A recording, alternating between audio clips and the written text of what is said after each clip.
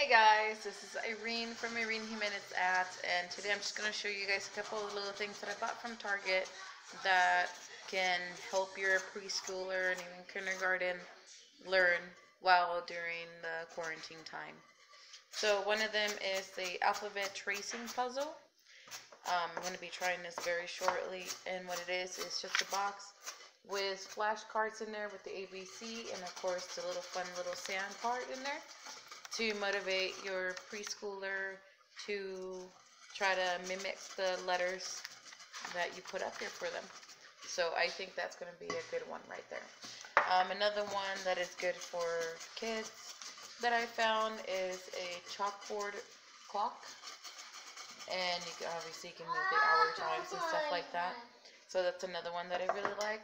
This one I can see it being a very educational and fun for my preschooler, for Brucey Bruce.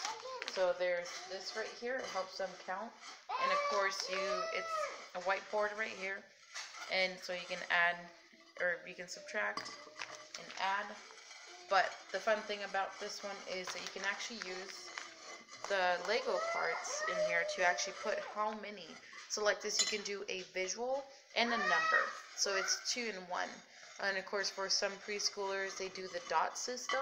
So you can do either the dot system with the Lego piece, or you can just write the actual number with the Lego piece.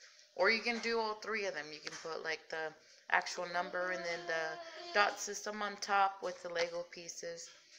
However you want to do it, you know your kid more than anyone. So just do it the way you know your child would learn.